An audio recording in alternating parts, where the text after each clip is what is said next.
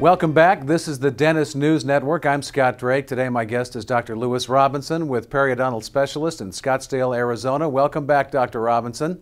Thanks, Scott. Hi. These days we hear a lot about new technology. Much of what you do on a daily basis relates to dental implants. Can you talk about what new technology has made your job easier?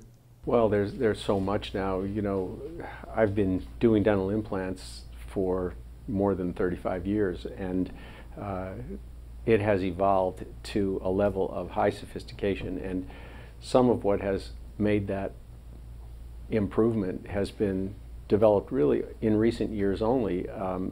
One of the most wonderful tools that we have at our disposal is called three-dimensional imaging. Specifically, there are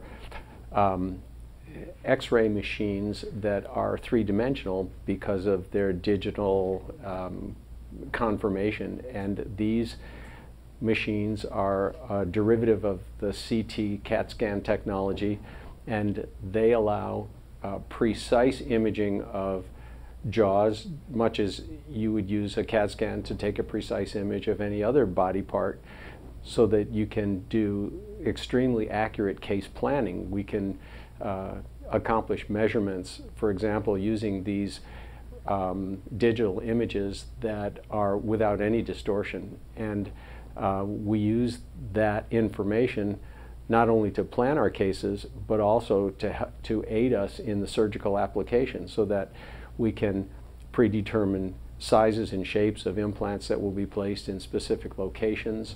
We can even determine bone densities from these images, so that we can usually discover what we expect to find in patients who previously might have had so many doubtful outcomes.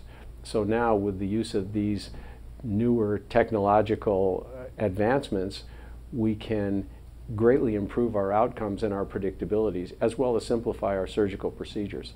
So what I'm getting here is, with this new type of imaging, it reduces the prep time and the follow-up time. It saves everybody. It does. It reduces cost in some respects as well, because the computer images interface digitally with computerized manufacturing equipment. There's a process called CAD CAM manufacturing, and most people now today are familiar with that manufacturing process in other industries. But now the same applies in dentistry, where you can have teeth made in essence over the internet. So the laboratories all have integrated hardware that communicates with the computers and the CT machines, so that images are sent directly to the manufacturing facilities, and a precisely fashioned framework or a precisely fashioned